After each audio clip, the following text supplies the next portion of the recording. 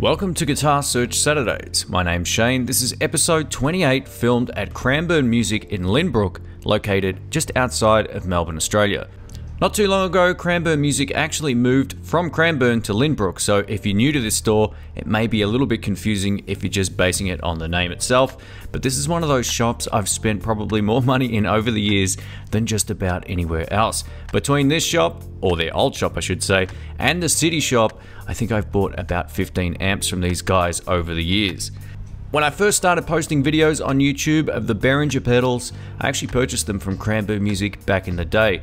This new shop looks so much better than their old store. Their old shop was fine, but this just really looks great. It's a standout in terms of visuals. And not only visually, they also have a whole lot of great gear which you're about to see. Cranbourne Music also have their very own YouTube channel, so I'll post a link up in the cards and you can check that out if you so choose. A huge thanks to the guys from Cranbourne Music for allowing me to do this shoot. You're definitely in for a treat. Some of the guitars that you'll see in this video haven't been seen in any others. It's great to see a shop still doing something a little bit different to everyone else. Let's go in and take a look. It's always a good sign when you walk into a shop and you see just great gear standing right in front of you. Let's go check it out. You've heard me rave about Duesenberg on a number of videos over the years, whether it be at Jerry's Lefty Guitars or just at some of the guitar exhibitions that I go to. These particular guitars look absolutely stunning. Check out the finish. This is part of the Stardust series electric guitars, and what an absolute beautiful finish. If you haven't played one of these, definitely give them a go. It's probably got the best tremolo system on the planet. While Guitar Search Saturdays usually focuses mostly on electric guitars, this Rickenbacker bass looks beautiful. Check out how reflective the actual fretboard is. That's killer.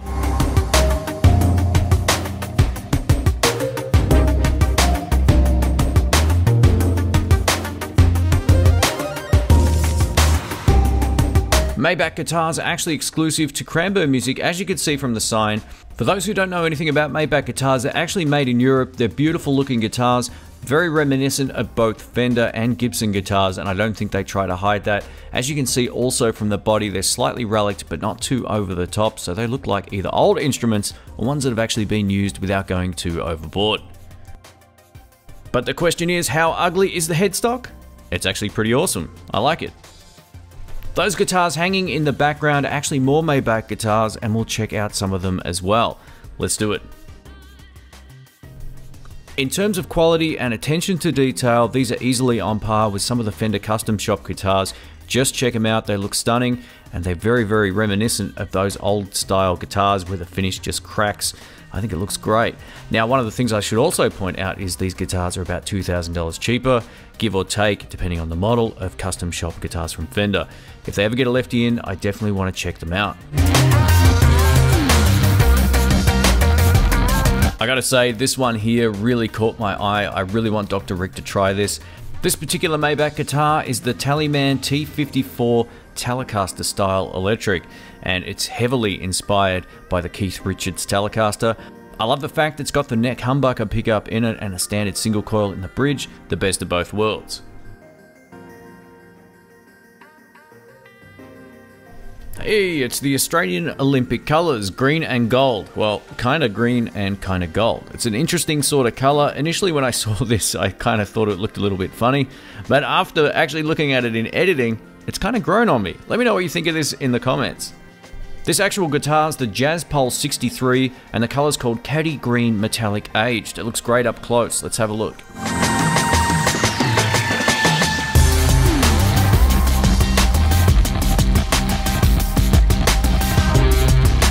Man, I am loving these finishes. I'm not a huge relic fan, but these look great.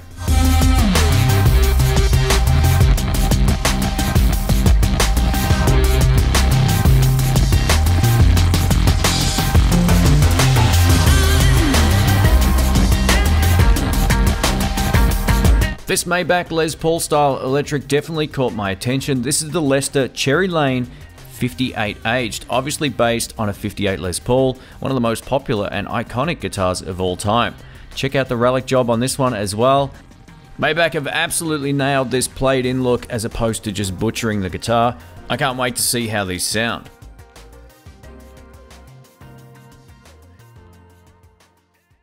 Here's some of the other range of Duesenberg guitars at Cranbourne Music, including this. Please remain calm. We have our first official lefty sighting. Haha, welcome back to the lefty alarm. I know everybody out there loves it. What I personally love as well is going into a shop and seeing a quality left-handed guitar on the wall as opposed to just a bog standard Squier Affinity Series guitar that you usually see in any other shop like Guitar Center. So well done, Cranbourne Music. It's great to see some lefties on display, and this is a beautiful example of a quality instrument. I absolutely love Duesenberg guitars. I hope one day I actually pick up that exact Star Player TV. It's a beautiful instrument.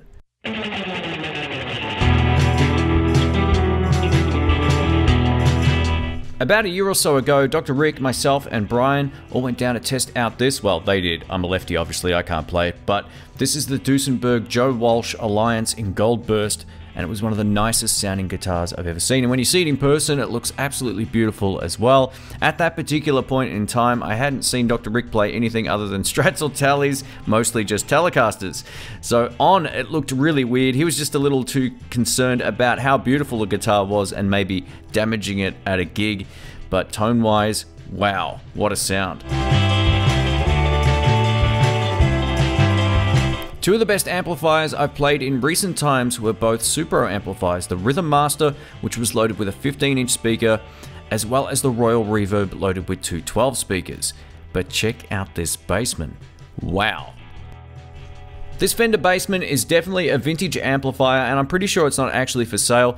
There's a few items that are here just for display, and I think this is part of the owner's personal collection. We'll also see some guitars of his coming up in a moment. Before we check those out, let's check out some amps. Rick and I did a pretty hilarious video on the Fender Bass Breaker. If you haven't seen it, I'll post a link in the cards. Cranbourne Music also have the full range of Roland Blues Cubes, including the head and box. This is something I don't see at a lot of shops. A lot of people tend to say that the Blues Cubes are overpriced, being that they're a solid-state amplifier. I would agree to some extent, but that said, they do sound really good, especially these little combos. If I was to buy one, I'd definitely pick up something like the Artist, or maybe even the Blues Cube Hot, which is this one right here. For those who don't know about the Blues Cube Hot, they're essentially Roland's take on a Fender Blues Junior that's solid state, but also 30 watts RMS. These are extremely loud amplifiers. I actually had a chance to test out the Blues Cube versus the Fender Blues Junior 3 amplifiers, so not the most current version, and I have to give the nod to the Blues Cube in terms of output volume compared to the version 3. I have a feeling though the speaker that they've put in the version 4 will probably outloud even the Blues Cube.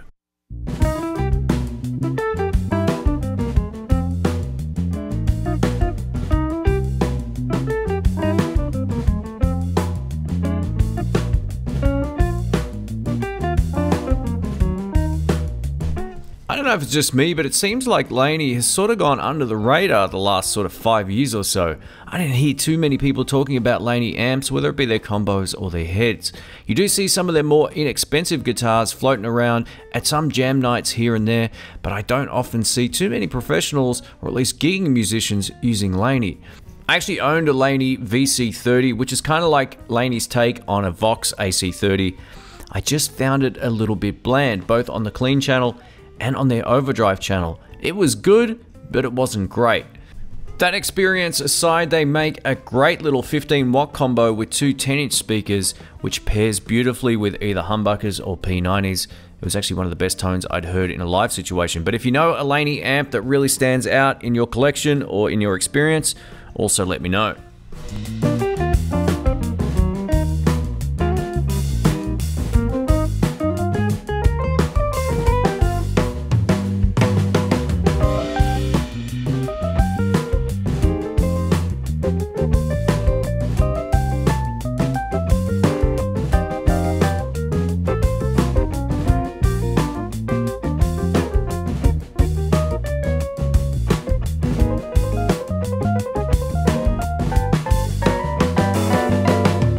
You might laugh, but this is something I actually want to try. This is the Line 6 Power Cab 112. So it's essentially a powered speaker, and you can hook up either a Line 6 Helix, which I don't actually own, or a Kemper or something like that to it, and just get really great sounds. It's supposed to be the perfect match for something like that.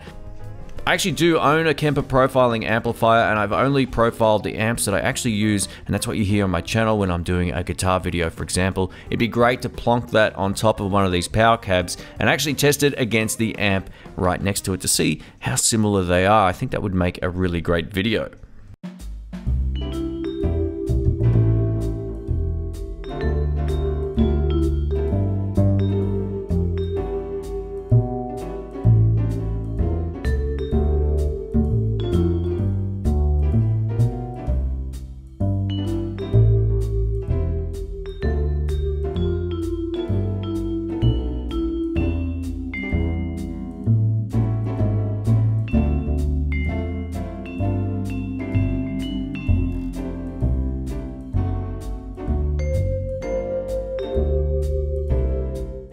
This has to be one of the standout range of amplifiers at Cranbourne Music. If you're into Vox amps, you'd love this shop. They have just about everything from the bog standard AC30 C2s and C1s and all that kind of stuff, all the way through to some limited edition amplifiers, which we'll check out right now. This is one of only a few ever made. It's a hand-wired AC15 and it's totally old school.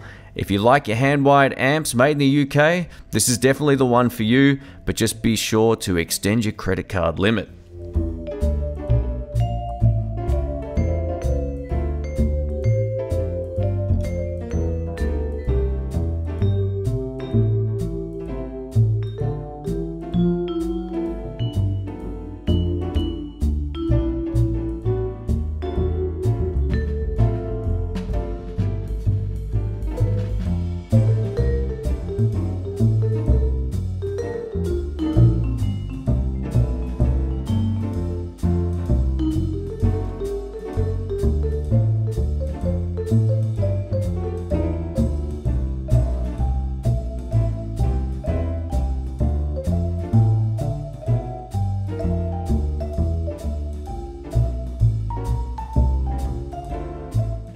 These guitars that are framed are part of the owner's personal collection, and it's funny, nearly every time I go in here, maybe once every 3 months or so, there's some different guitars on the wall, so his collection must be pretty epic.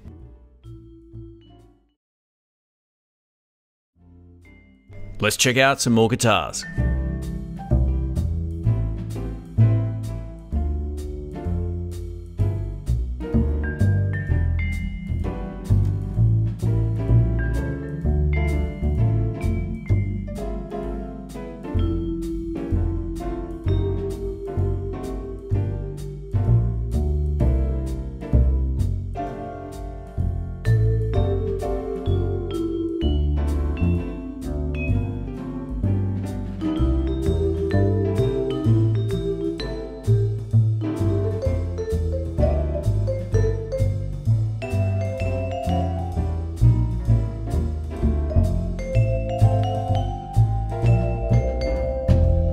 Here's an EVH guitar. I'd love to find out whether or not it can blues.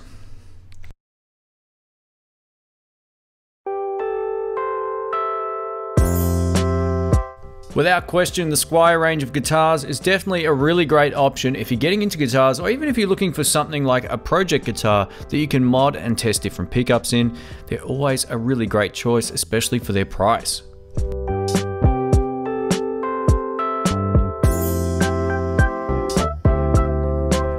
Hey, check this out. Lots of great guitars on this particular part of the wall. One of the standout guitars for me in 2018 was definitely this red Contemporary Series Telecaster from Squier. It's loaded with 2 humbucker pickups and it sounded super fat, and it sounded kind of like a Les Paul in many ways actually. It had a much darker and thicker tone than I was expecting from a Fender style humbucker. So yeah, if you get a chance to check them out, do so.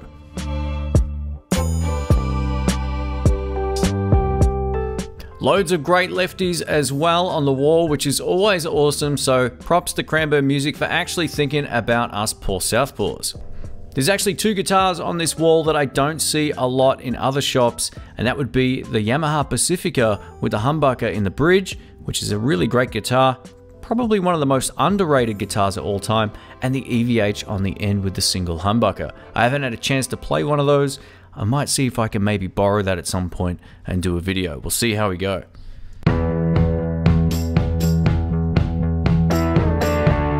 This particular Fender Telecaster Deluxe definitely caught my eye. I think it was a combination of not only how beautiful the top is, the fact it was also loaded with humbuckers, and they had these really distinctive cream controls on them as well, which I thought was kind of interesting.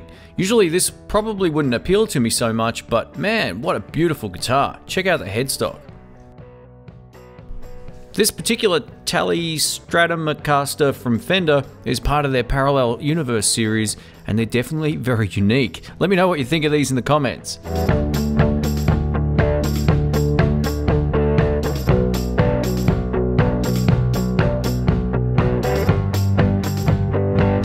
Cranbourne Music have always found a really unique and interesting way to display special guitars. I really love these Fender cases. I'd love to get one just for home. I know that's kind of cheesy. I think it would look great with my SX Stratocaster. Just kidding, folks.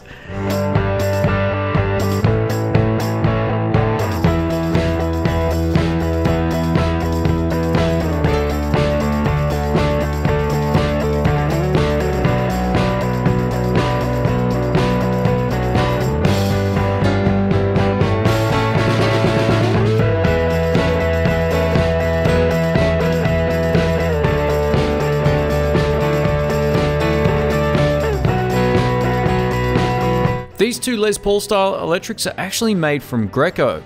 These are 1970s guitars and they're actually for sale. It's great to see Cranbourne Music also doing some used gear. There's definitely a huge market for Japanese instruments in Australia, and there's a reason why. They're great.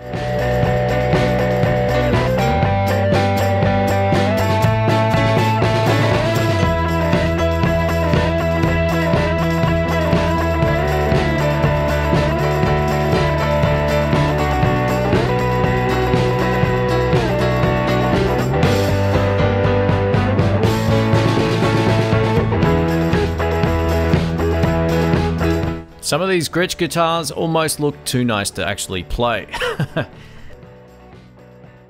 Cranbourne Music probably has one of the nicest standalone acoustic sections in any shop in recent memory, here in Melbourne at least anyway. There are some dedicated acoustic shops in Melbourne that have a really great room, but they don't sell electrics. So in terms of a shop that sells absolutely everything, this would definitely be one of the best rooms, hands down.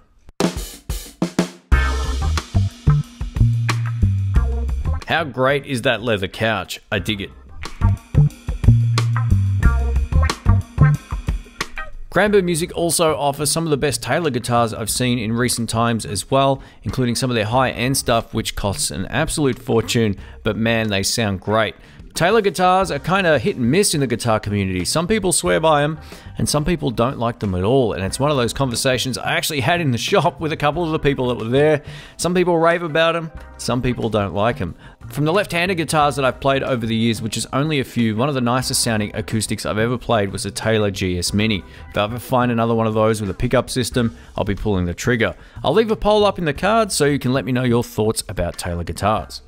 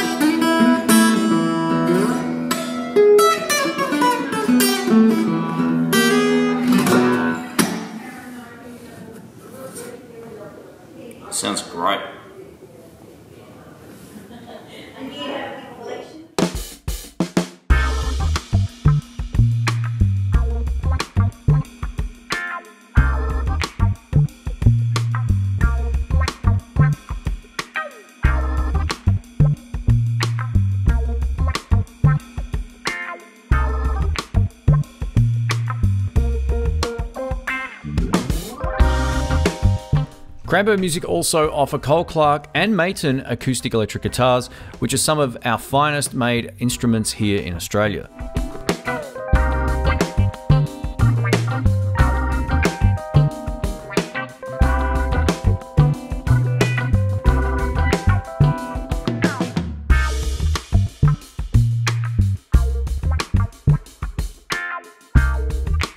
One of the things Cranbourne Music get right as well is the fact that they cater towards just about every type of musician. Whether you play keyboards, whether you're into electronic music, whether you're into home recording or anything like that, they've got just about everything in here. This is one of those type of things that a lot of shops don't do here in Melbourne, Australia.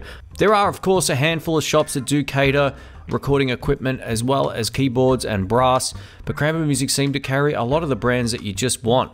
So if you're going in there looking for a piece of recording gear, odds are you'll be able to find it. I bought both of my last two sound cards from Cranbourne Music just because they were there and they were in stock and it was nice and easy to do. While I haven't heard this Fender Bluetooth speaker in person before, I think it would be a really cool thing to have at home just for streaming music. I absolutely love this. As a guitar player, I think anyone who loves Fender stuff will probably get a kick out of this, at least visually, but I'm yet to hear how they actually sound.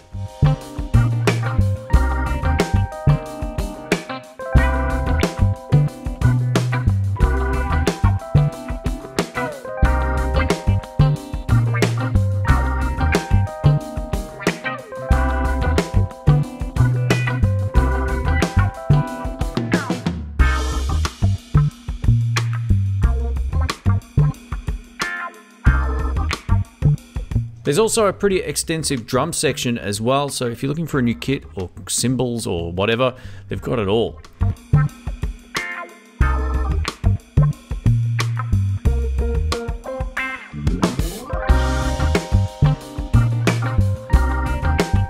Due to the enormity of pedals in this particular shop, I'm just going to show you a quick selection of all of them and I'm just going to let it play, so I'll shut up for a moment and you can check out what they've got. It's a pretty amazing collection.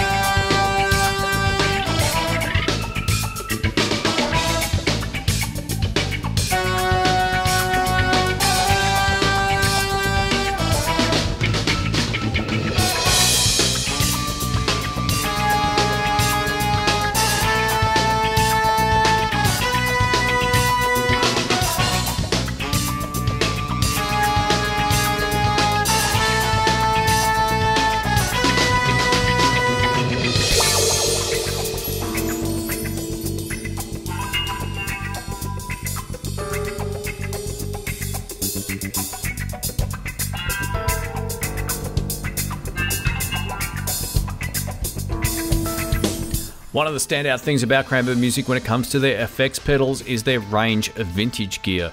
I could be wrong, but I don't think Cranbourne Music did this quite some time ago. This is a more recent addition to the shop, and I think it's great. A lot of people do love the old effects. Some of them can cost a lot, but some of them are pretty reasonable, but you're getting something that's highly iconic as well. I've tested a lot of these before. So for those who are interested, I'll leave a link through to the playlist of testing out some of this vintage gear as well, so you can check that out if you so choose.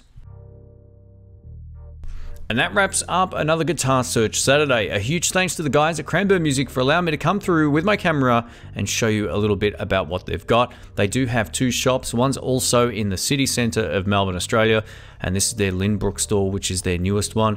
And I think this is probably the nicest shop, or one of the nicest shops, at least in the area. It's really, really cool. They've got something for everybody. If you're into the vintage effects, they've got that covered. If you're into just new stuff, they've got that covered as well. And their selection of Vox amplifiers and just amplifiers in general, as well as their walls of guitar, they definitely got lots of really great stuff. So there's something here for everybody. A massive thanks to all my Patreon subscribers for supporting the show. I really appreciate it. If you'd like to jump on board there, I'll leave links through in the description below, or at the end of this video, you'll be able to click on the end screen cards. If you do enjoy Guitar Search Saturday, please share it around with your friends. I put a lot of work into this series, not only with the traveling, but also with the editing. It's a huge job, and I do have more on the way. This is the last episode that I filmed in Australia for this particular series, and then we're off overseas on the next one. So they're sitting there waiting to be edited. I can't wait to get through some of those and show you a little bit about what I found while I was away. So thanks again for watching. My name's Shane. See you on the next one. See ya.